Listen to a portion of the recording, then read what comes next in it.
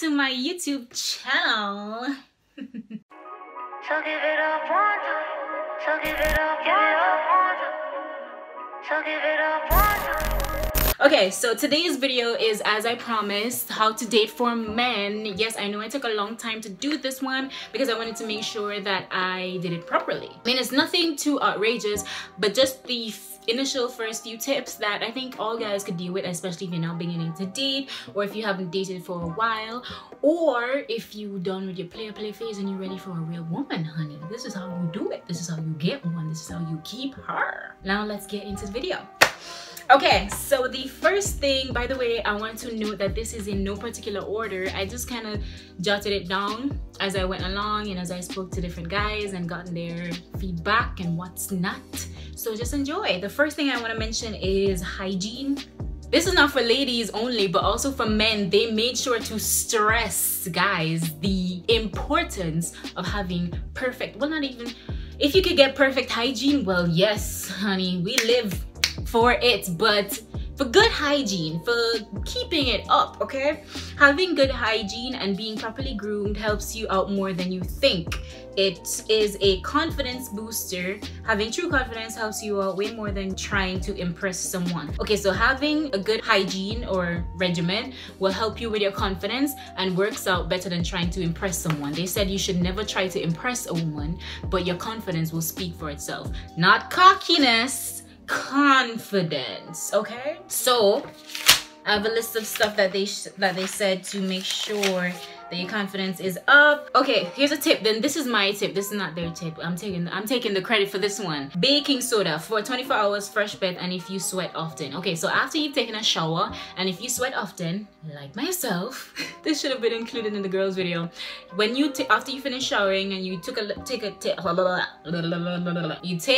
bit of baking soda in your hands or in your washcloth, you take it, sprinkle some on top, and you scrub your armpits with it. Scrub your armpits, scrub wherever you sweat often, and you scrub it there like you're doing a little scrub for about a minute, gently, or if your body needs it, a little bit more than gently, and you leave it there, and then you rinse it off after you've done your shower routine already. That will help you to keep the sweating down, and if it doesn't keep the sweating down, if you sweat more than it can help, it will definitely keep the scent down. So if you sweat often and you struggle with, you know, your hormones, and if it's too much for you and you can't handle it, the baking soda trick will definitely help. Especially if you're going on a date and you're nervous, which you're gonna be sweating, it would really help. So that's number one. You want to make sure you have gum, your manicure and pedicure is done, your skin is moisturized, and also your cologne. Oh honey, your cologne. You want to pick something that you know is a chick magnet. Like for me, I personally love YSL or 212.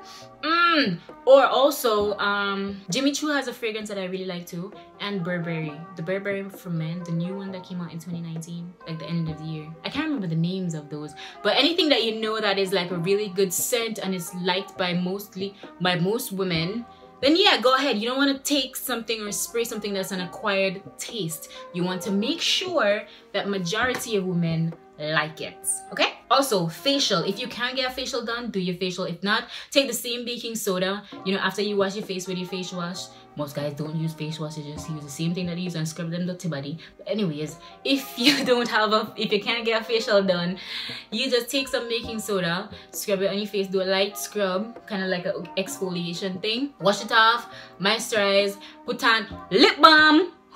Lip balm, lip balm, lip balm. Please, men, remember to lip balm it down. We don't need them dry ass, crusty ass lips all up in our faces. No. Lip balm. Okay? And also, what really adds to your outfit, guys, is wearing a watch. I don't know what guy don't know how to dress in 2020, but don't do too much. You want to dress to the occasion, okay? Do enough to look stylish or put together, but you don't want to do too much, okay? Remember to wear a watch. A watch adds to your outfit way more than you think. People actually, the richer folks do this. You know, us broke people probably don't know, but the richer people do it. They watch how well or how put together or your wealth is shown through the type of watch that you wear, how expensive your watch is. Now, I'm not saying that you need to wear the most expensive watch, but having a nice watch on your wrist that is fitted to your wrist, you know, definitely helps. Okay? Oh, also easy on the cologne. You don't want to do too much. We don't want to drown. We just want to smell you. You should be a nice little passing breeze.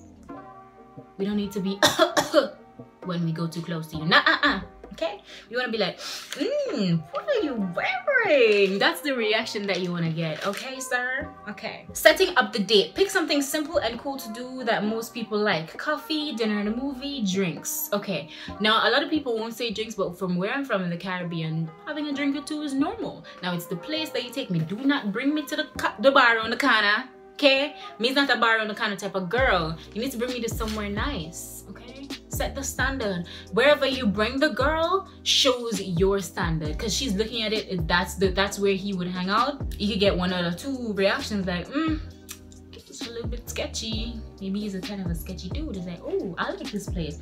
Oh, he likes nice things. You know, we're judging you by everything that you do. But don't take that too much. It's just like, we use it as a way to see the type of person that you are. You know, if you bring me around the corner to the bar around the corner, you're a bar around the corner kind of type of guy. Now, if you bring me somewhere nice where they have a menu, because the bar around the corner don't have a menu.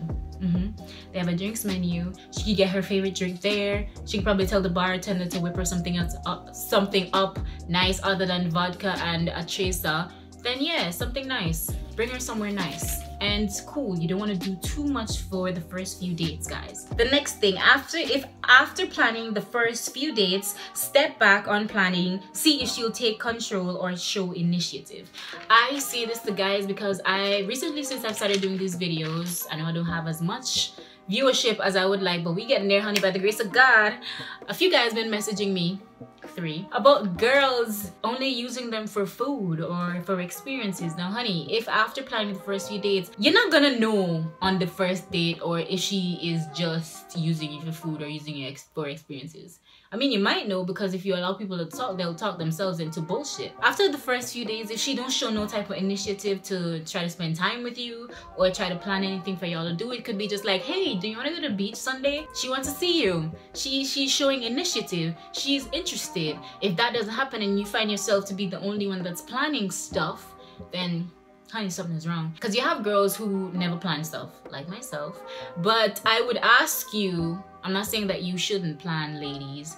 You should probably just ask like a one, hey, do you want to go to the beach? But usually the guys that I date they're planners, and I like planners.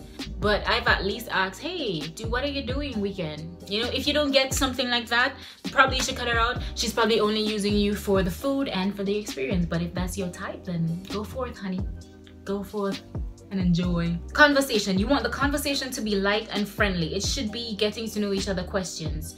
I told my ladies this, do not interrogate, but think of it like an interview. Ask the right questions. Once you let somebody talk, they'll talk themselves into a storm, honey. You just need to let somebody talk. Shut up, let somebody talk. Now, I'm not saying that if it's dead, you shouldn't like initiate a conversation. You can, of course, initiate a conversation, but allow the other person time to talk so you can hear, you know? Listen, think of it like an interview too, guys. It's not just the women out here. You're making sure that she meets your standards as well. Okay, the next thing, show interest but do not come across eager to get in their pants. Avoid taking all sexual advances unless she initiates. Kissing, touching, blah blah blah. Here's a tip for you guys: the less you show interest in the sexual thing, the sexual part of the relationship, is the more she would want it.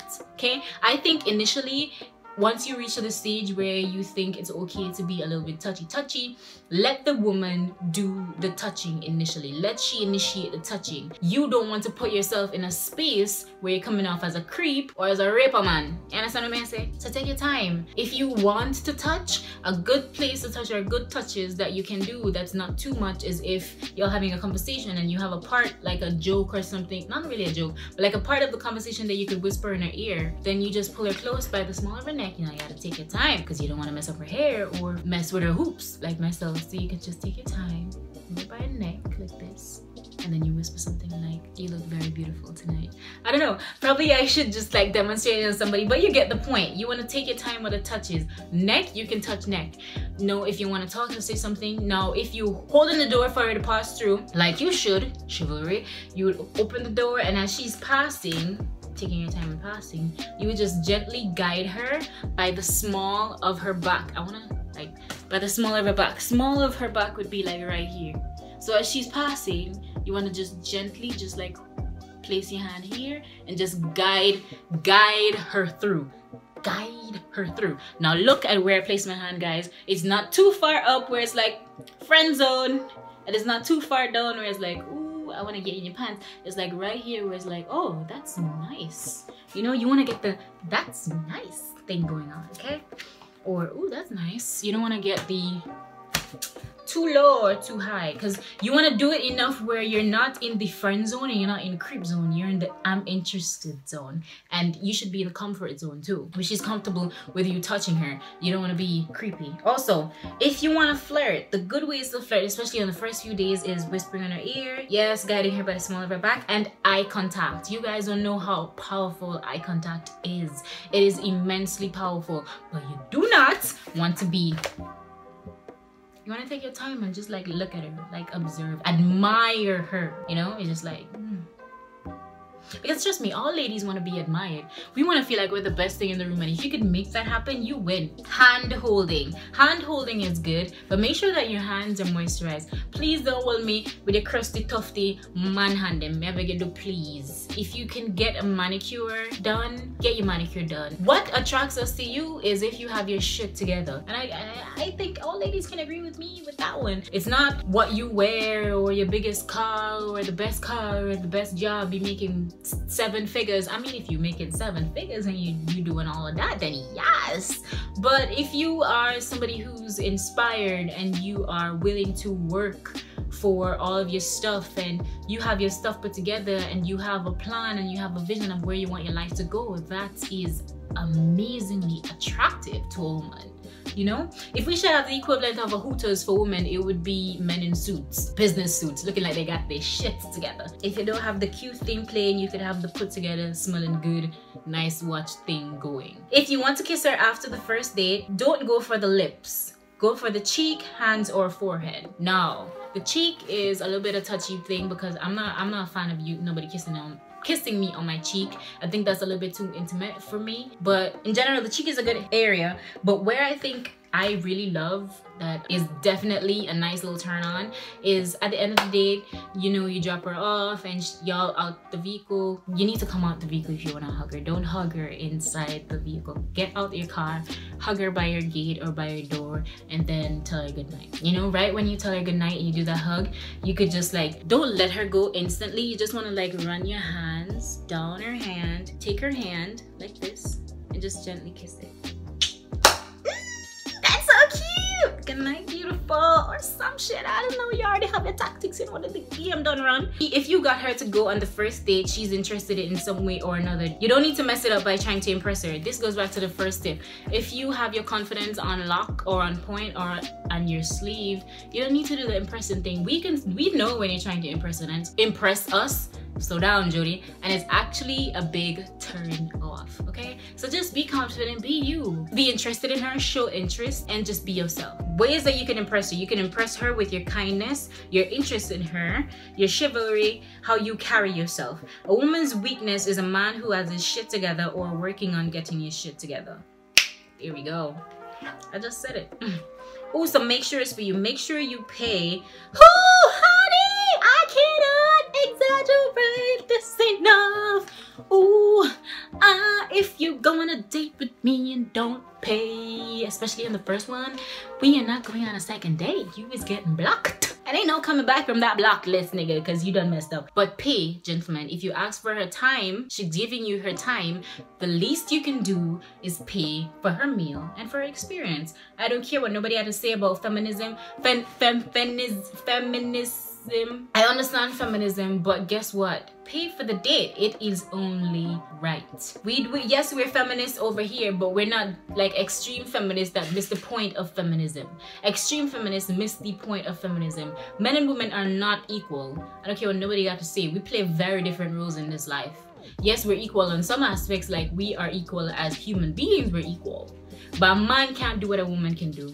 And women can't do everything that a man can do. Give credit where credit is due. We're not the same, but we are equal beings, okay? You should also make sure that you pick her up and get her home. If you're asking for this girl's time, I mean, if she wants to meet you at the place, then cool, because she probably don't want you to know where she lives in the first date. But you should at least offer to pick her up and get her back home. Don't always choose nighttime activities. Make sure that you also bring her out in the day. She's not a nighttime chick. Her face can be seen at daytime too. I mean, if she's a nighttime chick to you, then okay. But nighttime activities only sends a message. And do you want to send that message? If not, then daytime activities too, okay? Ooh, I almost forget my most important tip. This one guy told me that, gentlemen, if you are too nervous on the first date, or if you like the girl too much and you think you'll be too nervous, rub one out before the date. Me couldn't believe that when I hear it. If y'all don't know what rub one out mean, me can't help you, but when you're too interested and you haven't rubbed one out in a minute, you'll be too eager. So he said rubbing one out will calm you down, calm your nerves, and ground you. So gentlemen, if that's how you ground yourself, do it. If it's not, then don't do it. But that is my final tip, and that was the one who really shocked me, because I'm like, I mean, that could work. Ladies, if you're too nervous, maybe we need to rub one out too. I'm just saying. Anyways, I hope you guys enjoyed this video. Remember to like, share, and subscribe. And if you have any comments that you want to leave, make sure to leave those down in the comment box below. Bye! Whatever you do, sis, keep it cute, sis.